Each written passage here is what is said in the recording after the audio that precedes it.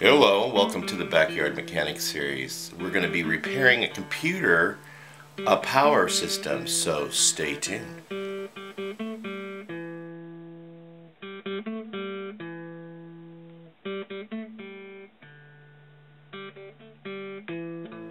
Hello, welcome back to Pine Meadows Hobby Farm. I'm your host, Jerry Hansen. How many of you have a failed power cord system on your computers?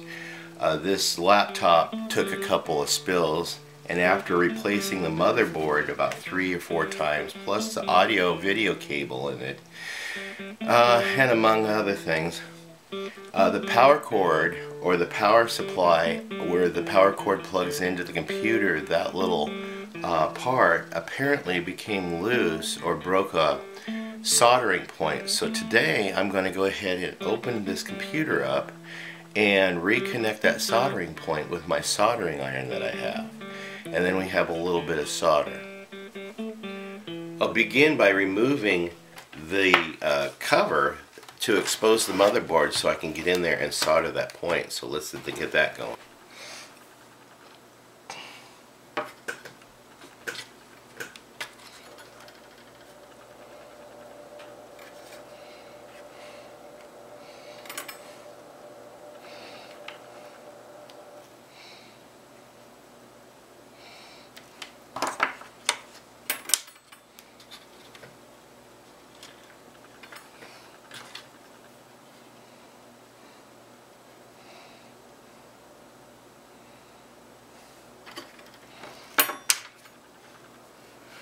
So the deal is I have to order a new cord.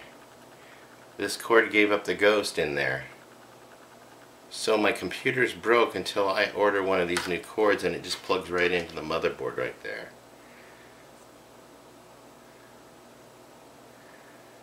Okay. So I'll go online and order one right now. Okay, so yeah.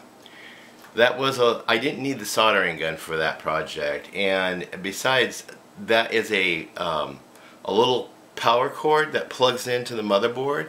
So you just need, if you have to replace that piece, then it just unplugs. You don't need to solder anything.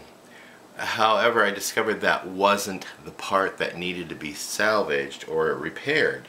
Apparently, it is this thing right here.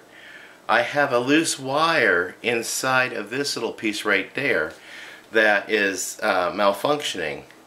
So I have to go online and order a new one of these to get it to work. How I found that out? Well, I went and used my wife's computer's power cord, and this computer worked fine with her power cord, and it doesn't work fine with this. So that's how I should have done that in the first place. That's how I figured out it was this right here.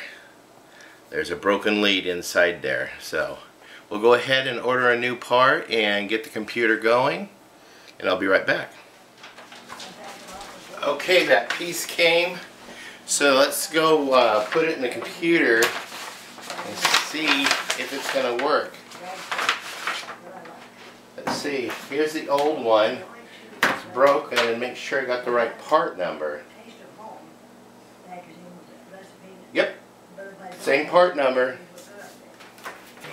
I'll use my original plug because there's nothing wrong with that, and plug it in there, and those lights come on. That's good.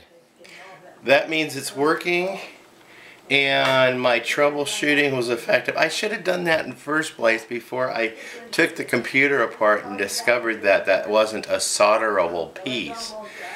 Well, lesson learned, and from my mistake I get to pass on to you a little bit of wisdom. You don't need to take your computer apart for this. First, troubleshoot it if you got another cord that will work on this computer to make sure it's not indeed the loose lead in the power cord itself. You just go ahead and do it on the, just replace the cord, and you won't have to dissect it like I did and get into the motherboard. At least we learned how to get into that motherboard and saw what the gizzards look like. And we're just going to fire it up. Battery's charging. Yay! And it's working okay now. So I'm Jerry Hansen, your host here at Pine Meadows Hobby Farm with the Backyard Mechanics series and a little bit of computer troubleshooting and repair.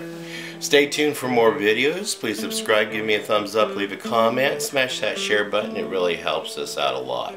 You can also follow us on social media. We're on Twitter, Facebook, Pinterest, Reddit, Google+, and Blogger. I'll see you guys in more videos. Bye-bye.